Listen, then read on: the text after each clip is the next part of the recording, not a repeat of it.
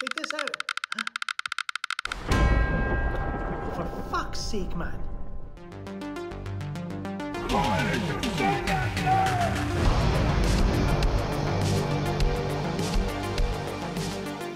Welcome back to Film Gob everyone, it's Shaker here, and it's time to catch up with what's happening on and off screen in the world of movies.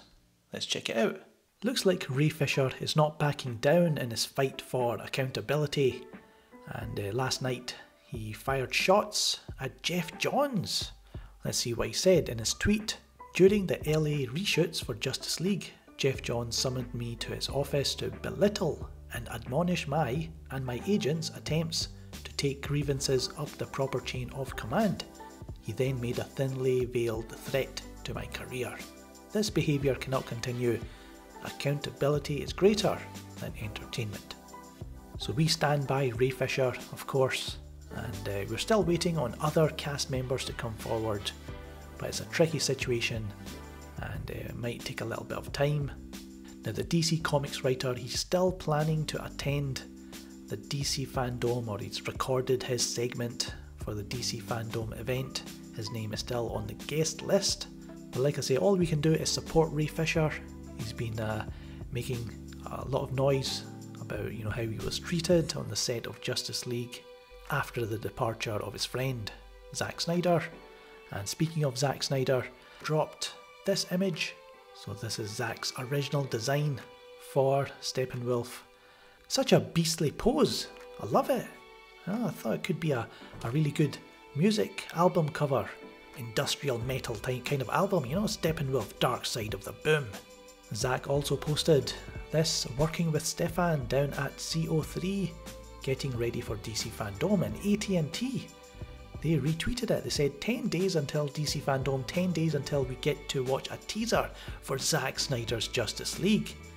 Now, is that a confirmation that yes, this is what the film is going to be called, Zack Snyder's Justice League? Because I know Zack said at JusticeCon that there's some legal issues surrounding the name of the film, but AT&T maybe has just confirmed it. That's what the title's going to be, but we wait and see. And finally, Tenet fever grips the UK, claiming over half of ticket sales for Vue cinema chain. Yes, the film comes out later this month. I'm going to get my ticket right now. For European cinema giant Vue, which opened ticket sales for Tenet at midnight on Tuesday, the film so far accounts for 60% of tickets sold in the UK on Wednesday. Vue CEO Tim Richards tells Variety that those numbers are only bound to get bigger. Now that's all the news I have for you today, but Shorty and Randall Powers would like to have a word with you, so I'll hand it off to them. Here man, I don't even know what you're talking about. I don't have anything to say to you. It's Randall Powers who wants to talk about the memberships. Don't know what you're talking about. Dun, dun, dun, dun. By becoming a member of this channel, you shall receive a loyalty badge next to your name, the ability to use chat emojis of Film Gob universe villains, and access to member-only content such as rotten review extended cuts.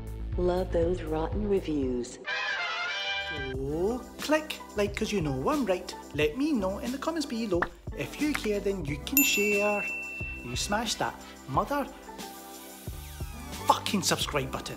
And also, enable all notifications so you know when I upload a new video. But until next time, you knuckleheads. I'm Shorty, and you're not. Ta-ta.